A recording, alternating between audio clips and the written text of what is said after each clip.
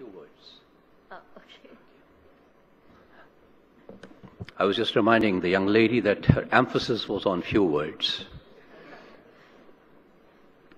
Assalamu alaikum and a very good morning to all of you ladies and gentlemen. First and foremost, I wish to thank Mr. Talib Karim, Professor Shiraz, and all the faculty members of IOBM for having extended this great invitation to be part of these proceedings for second year in continuity. I think it's a great service done to the community and to the basically business environment to be able to organize such facilities where largely you share experience and you share views. Not necessarily that one benefits from everything that is said across, but it allows for generation of at least some thought in the mind in terms of what we wish to do with ourselves and where do we head, both as an individual and as a nation. Don't be intimidated by the papers that I've pulled out. I'll still stick to the lady's recommendation of a few words, but that would be what, about 10 minutes? Okay. Thank you very much. I take my own time. Professor Shiraz was very kind when he extended the invitation. He said to me that I leave it entirely to you to choose the subject that you wish to speak on. And I said to him that, how about talking about governance? He said, yes. I said, how about governance and leadership? He said, looks good. And then I said, can I put in also morality and ethics into it? He said, that sounds perfectly fine. And 2 days later, I called him and I said, have you printed the brochures? He said, yes. I said, oh God, what have I done to myself? Talk on this subject, reminded of the fact that 3 condemned prisoners, one a Japanese, the other a Britisher, the third an American. The judge calls them in and says, before you are put to the guillotine, what's your last wish? He first asks the French being very nationalistic, he said, I would like to hear my national anthem before I'm put to the gallows. He said, okay. Then I asked the Japanese, he said, what's your last wish? He said, I want to hear for the one more time the lesson on the art of Japanese management. When the Britishers' turn came to say what was his last wish, he said, I would like to be hanged before the Japanese because I can't take it any further. Governance is a subject that has been so widely spoken about and has become a cliche word internationally. And in the context of our own country, we seem to talk about it and blame everything and dump it on the word governance. Do we really understand it? Do we really know what it means? Is it a set and body of rules and regulations that we are talking about? Or it is something to do with internal behavior? Is it something to do with the way we think and act? What is governance all about? And then when you talk of morality and ethics, are these antitheses to the concept of governance is something that we need to ponder and think. It is desirable, ladies and gentlemen, that when we talk of leadership, it is a foregone conclusion in the minds of many people that the leader ought to be one who would be above board in terms of both morality and ethics.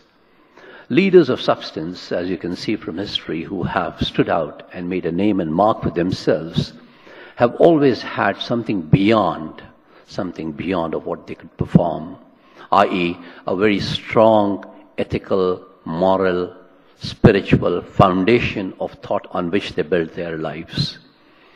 I would like to first begin off by taking the example of our own father of the nation, Mr. Muhammad Ali Jinnah, a man who was committed. Did he need to be told what governance is? Was he to be reminded about how he needs to operate in a given environment? Did he have to be reminded of what ethical standards the society of Pakistan must have, or he should follow? The examples are replete. Read his life history. Read his book. And the other day when I quoted about his, at one of such functions, I quoted about his refusal to partake of tea in cabinet meetings, where the governor of Sindh was the chief guest, and by virtue of protocol, the governor has the last word. And he refuted and he said no such incident happened. And then when we were taking a group photograph, I was standing next to him and I said, Governor, have you read Hector Bolitho? That's the first authentic biography of Mr. Muhammad Ali Jinnah. Please read it. And you would not refute what I'm saying. Mr. Jinnah stood very strongly on the principles of honesty, integrity. A Hindu client of his engaged him for a case in the Bombay presidency. He won the case for the client. At a certain agreed fees, they had agreed to do the case. Having won the case, the Hindu client came back to him and he said to Mr. Jinnah that thank you very much for putting up a great fight at the courts, and thank you for winning me the case. I had agreed to pay you 20,000, but since I'm delighted, I offer you, and he placed another 20,000 on the table. Mr. Jinnah stared at him and he said, pick up the packet and leave my room. I don't accept money. I accept money for what I perform, what I'm expected to do. I was expected to win this case for you, that's what I've done. How many of us can rise to that occasion? Is a question that we need to ask before we talk of governance. It is all about personal behavior. Buddha was once asked, Prince Siddhartha was once asked by one of his disciples, what is the right action? And Buddha, without battling his eyelid, he said, anything that your mind comes up when it is composed of compassion. Compassion is a virtue. Compassion is something that leadership must possess. Only day before yesterday, I was reading about Muhammad Tughlaq's son, who was running Delhi, and he was known for his generosity, great amount of generosity, and a sense of justice that nobody could challenge. And yet every day at the entrance to his palace, there would be at least 5 or 6 dead bodies lying. Contrast. Absolute contrast. He was generous when it came to justice. But when it came to observing rules and regulations, he was absolutely intolerant. I don't know if it's a good combination to have. Nelson Mandela, after 29 years of being interred, he chose to come out and say, I wish to forgive all those people who were responsible for this. That's an attitude too. That leads to governance, if you would please understand and appreciate. It is critically important, ladies and gentlemen, that we do not lose sight. We should not lose sight, because of the fact that the dilemma in the minds of many people is that what is it that creates good governance? As if there is a reason to have bad governance. Governance has to be only good. You can't have bad governance, and you can't have principles of bad governance. You can only have principles of good governance. Consequently, how is it that people, either they get to an office through corruption, or is it the office that corrupts the individual? Is a dilemma that no management scientist has been able to resolve thus far. Because the consequences of both are available for us in the political history and the corporate history, where people rise to a certain degree in the hierarchy, and that's when they start to display their internal upbringing. Sometimes it is not so good. Sometimes it's not in conformity. And therefore it becomes extremely difficult. What is it that drives us to have a set of laws, a set of rules and regulations? At 3 o'clock in the morning, if you stop by against a red light, you know that there are cameras, you know that there is no policeman watching you. You can easily break the light and proceed with your journey. But you choose to stay back That is internalization of governance standards in your own self. Unless and until we do that, how can we expect any legal framework to provide us with governance? Fear factor works only to a degree. Give a little freedom to those societies that operate in a fear factor, they go astray, they go berserk, they become most unmanageable. China lived by the rule of fear, most Chinese, for good 30, 40 years after their independence. Now that have received a certain degree of independence, you find them observing discipline because it has been inculcated, imbibed over a period of time. So the generations that are coming in now are attuned to following certain standards.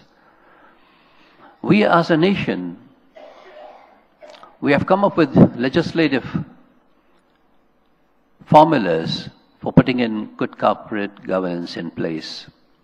We have the SCCP putting up the Corporate Code of Governance. And if you have read that, what does it basically mean? At the end of the day, it is essentially, ladies and gentlemen, a single element called the conflict of interest. In any exercise that you indulge in your life, at your workplace, at your home, you find it conflicting with the standards of your thought process that is built as a result of your upbringing based on social principles, religious principles, and the principles that you imbibe from others. If it is in conflict with that, then please do evaluate and see whether it is legitimate to do such an act, whether it is permitted by to remain in conformity or non-conformity of your own beliefs. I would like to invite your attention to the fact that Julius Caesar, when he used to go on conquest of lands and nations, he was extremely careful. When he would get a prisoner of war, he would ensure from his generals that they are protected and their lives are saved. Okay, a man who goes on killing people to acquire land, but once he gets the prisoners of wars, he wants their lives to be restored, to be kept. At one point in time, there were so many such people in the land that they decided to build a temple for Caesar, and they called it clemency. Clemency is a word which is a synonym with mercy.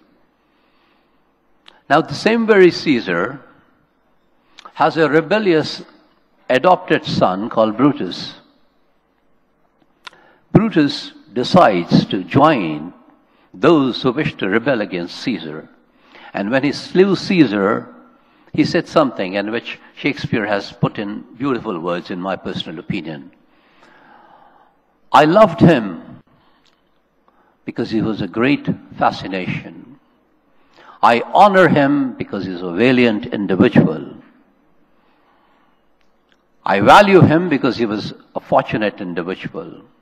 I slew him because he was ambitious. The root cause, in my opinion, therefore, ladies and gentlemen, is ambition.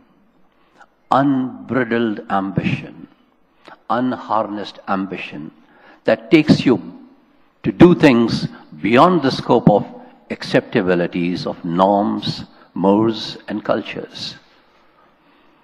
Ambition is a great thing to have, and every single individual, regardless of age, must have ambition. But that ambition must remain confined within the concept of legitimacy.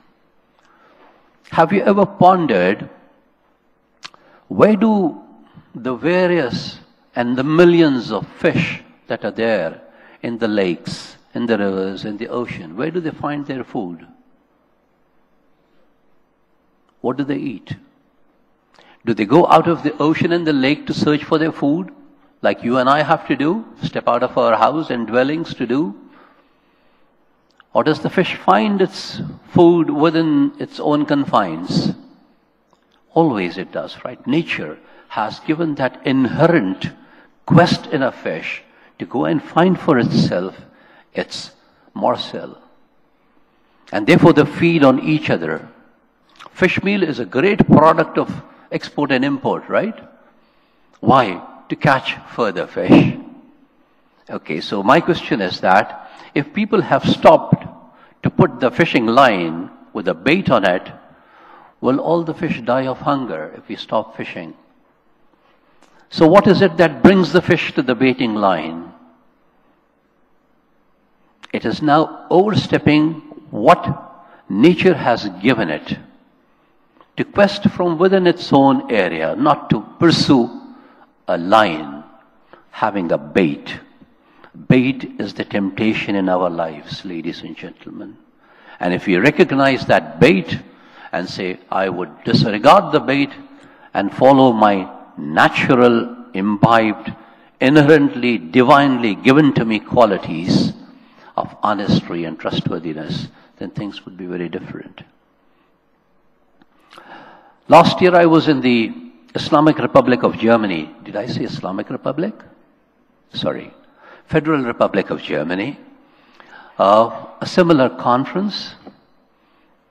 And the Chancellor of Germany, Angela Merkel, she walked in and she had not a single person following her. She had her bag, which she was holding. She came to the rostrum, pulled out her papers, gave a speech, put them back together amongst the applause of the audience, left the stage and walked away with nobody walking behind her. Just compare that, and I'm talking about governance of leadership, right? Just compare that with our public office holders. The ADC who sits right behind the chief guest has a folder. He comes and places it on the rostrum before the great man would rise from his seat. And he would have his spectacles placed here, short of putting it on him, and give it to him, and he wears the spectacles and gives a speech and leaves his spectacles and the papers and goes back amid applause. And the ADC picks up all those papers. Do you think the Qaid would ever allow this? Did he ever allow this? I'm sure you have seen his footages of making speeches at various places. Did he have ADCs who would do this for him? None. Never. He never did so. What are we talking about, therefore? We are talking of enmeshment of leadership with concepts of personal ethics, personal morality, and personal spiritual standards. And if we can't manage those, then how can in the world we expect people ordinary like my own self to operate? The misdoings of a CEO, who is responsible? And you read so many stories in the corporate world, right, about the misdoings of the CEOs. Who is responsible for it? The CEO? Nay. No. He is not alone. The board is responsible for having chosen a man who would look at the bait and not at his natural surroundings to do and achieve something outside the scope. I'm a banker by profession. Whenever any of my colleagues said that he's going to make extraordinary profit, I used to plead with him that, please, let it be ordinary. I don't want extraordinary profits. Because for extraordinary profits, you would do extraordinary efforts. And those extraordinary efforts are largely to harbor outside the scope of legitimacy.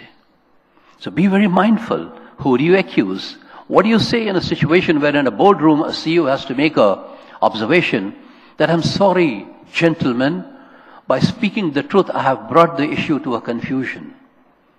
Honesty is a difficult currency to deal in, but it is a worthwhile route to adopt in life. And you and I, largely I think, I'm looking at the population of Pakistan, not this audience. 96% of the population professes a particular faith, and they have a similar faith. And that faith demands the highest standards of ethics, the highest standards of morality, and the highest standards of grace and decency. Do we as a nation, do we as a community need to have codes? Codes for corporate behavior? Code for social behavior? I'm sure you would have heard, if you haven't read, and in the event you haven't, I urge and implore upon you to please read. Just read the letter written 14 centuries back by Hazrat Ali Karamallahu Wajhu to the governor of Egypt, in which he enunciates beautifully all the code of governance, of his personal behavior, how he is to react with public, how he is to deal with justice. It is all stated there. Read the life of Hazrat Umar Raziyallahu Ta'ala Anhu. Look at his administrative abilities. Do you need a code? You don't need a code.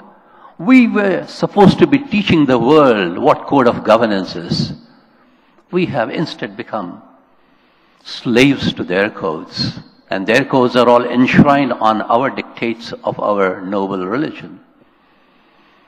I was reading a book by Dirk Collier yesterday, day before yesterday, on the Mughals in India.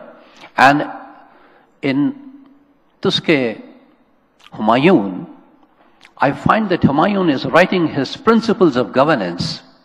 And guess what he wrote as his first principle of governance? You would be shocked. But to the pleasure of all the regulators, he wrote rotation. Change the governors after every 2 years. That was his first principle of governance. Why? Because the longer you allow an individual to occupy a certain place, the greater is his influence. And when he starts to influence people, there is every likelihood that he would start influencing dispensation of justice. He would be making compromises on administration. Rotation is a concept that regulators like the most. And somebody in 1570 wrote that. So do we need to be told about governance? Certainly not. I entirely disagree. I believe that we are very lucky that if it took William Pitt in 1757 to say that absolute power corrupts a noble mind, we all know what it means. We knew it many centuries back. It is a question of having lost our sight. I would just like to conclude by saying that it is the usage of the office, and those who occupy the office, if they are repositories of simmering volcanoes, how can you expect any flowers to bloom around them? Change them. Change them. That's what we need to require to do. I would also like to make a mention here of the fact that we need to move away. We need to move away from a culture of acquiescing to power. We must be able to rise and stand for our rights and speak our mind. As I said, truthfulness is a very difficult currency to deal in, but we must all try and imbibe that. Let us stop talking about our grandfathers, ladies and gentlemen. On a final note, let's stop talking about our grandparents. Let's begin by talking about our grandchildren. God bless you all.